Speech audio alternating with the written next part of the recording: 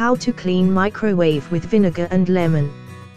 1. Fill a microwave-safe glass or bowl half full of water.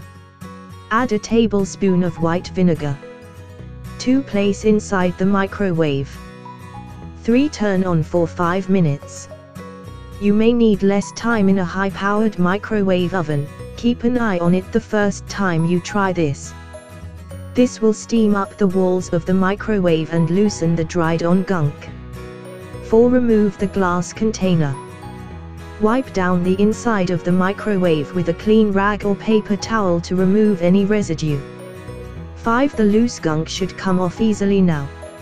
6. Take out the glass tray or turntable and wash it like a dish. You could even run it through the dishwasher if you have time. How to clean microwave with lemon. 1. Cut a lemon in half. Place both halves cut side down on a microwavable plate with a tablespoon of water. 2. Microwave for about 1 minute or until the lemon is hot and the inside of the microwave is steamy.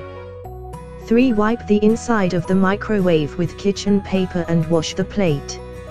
Now that the lemon is hot and squishy, it makes a great natural cleanser for a smelly garbage disposal.